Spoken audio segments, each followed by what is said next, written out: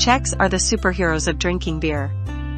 They drink more beer per capita than any other country in the world.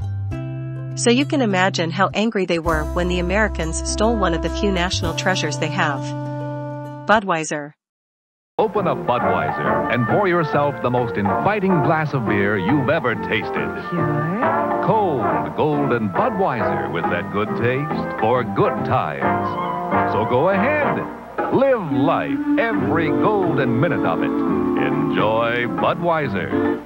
Every golden drop of it. In Czech, it is brewed in the town of České Budějovice, and the beer is known as Budweiser Budvar.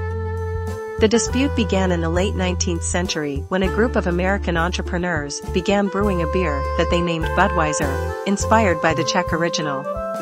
Budweiser beer is for folks who know where there's